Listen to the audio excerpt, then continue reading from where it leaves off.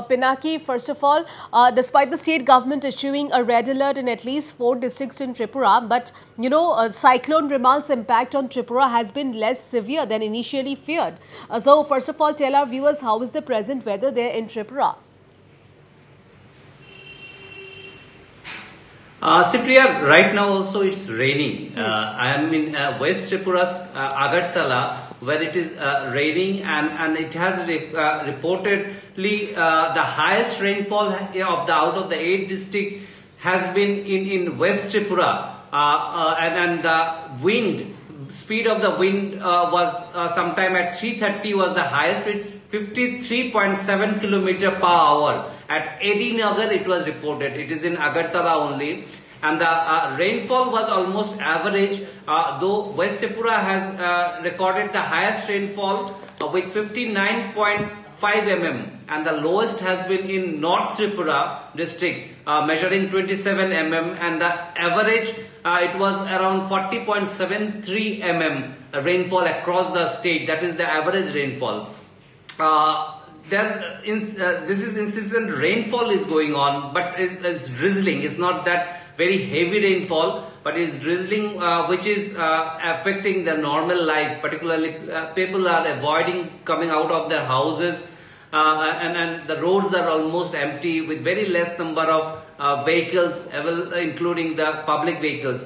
And the markets had a very scene like COVID-like scenario. No people, almost only few of the shopkeepers had opened their shops, or the vendors particularly. But customers were hardly found over there, and they had complained about this. And only what Tripura has found was there's no major incident, but at some places some of the trees had broken or uprooted, which has blocked the road. But immediately the disaster management team, that is the NDRF and SDRF volunteers all had acted immediately, and the roads are also clear.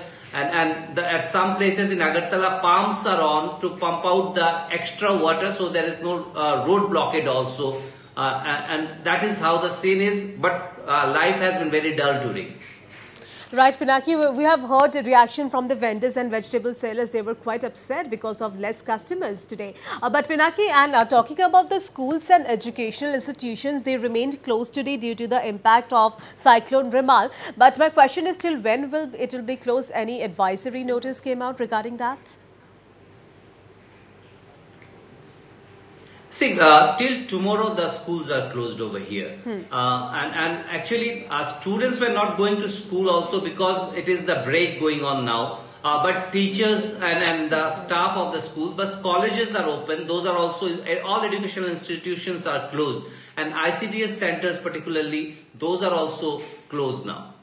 Right, Pinaki Das, thank you so much for all those details. As you already mentioned, that very less people on the roads and less customers seen today in the market. So, is it also affecting the daily business today? Exactly. This is affecting the daily business, particularly those who live on daily earning, the daily laborers. They are the sufferers, particularly those who run autos, rickshaws, and the vendors, particularly those who have their shops in the roadsides.